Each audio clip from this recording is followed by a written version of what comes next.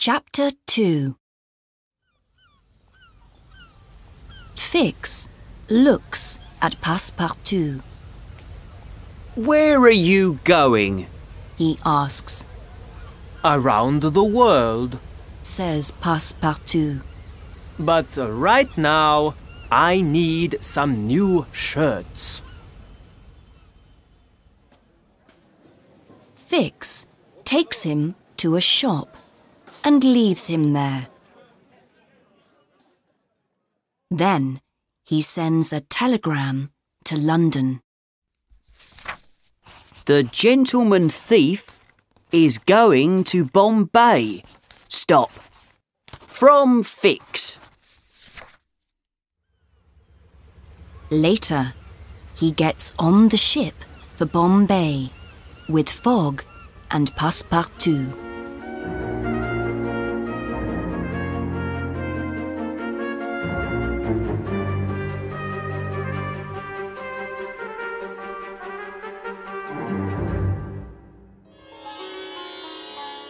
It is the 20th of October.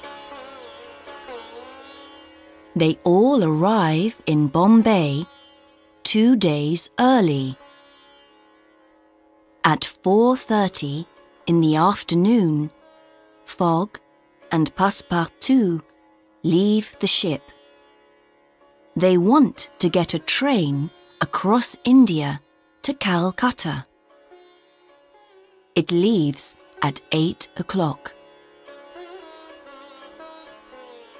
First, Fogg goes to the passport office. Then he eats at the station.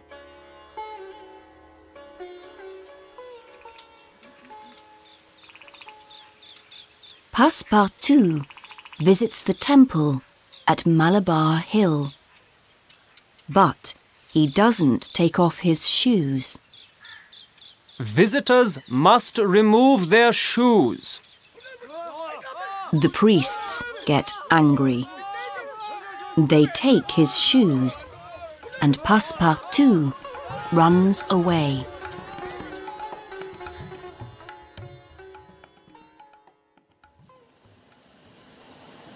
Fogg and Passepartout get on the train, but Fix stays in Bombay. He is waiting for a telegram from London.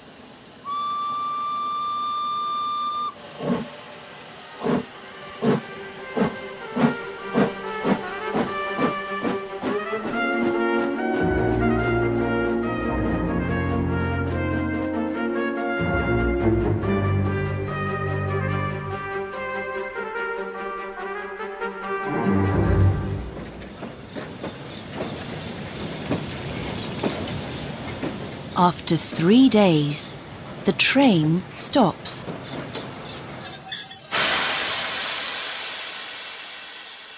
The railway from Colby to Allahabad isn't ready.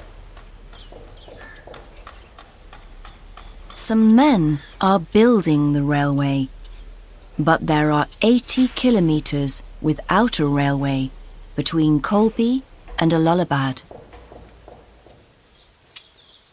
In Colby, Passepartout gets some new shoes.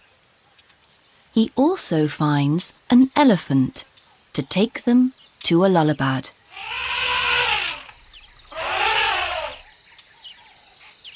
They stop near a temple in the village of Pillaji. The old Indian prince is dead. His young wife, the princess, must die with him in a big fire. We must help that woman, says Fogg. The priests start the fire. Through the smoke, Fogg sees something beautiful. The prince stands up and takes the princess out of the fire. The prince and the princess come nearer. Fogg sees that the man is not the prince. It is Passepartout in the prince's clothes.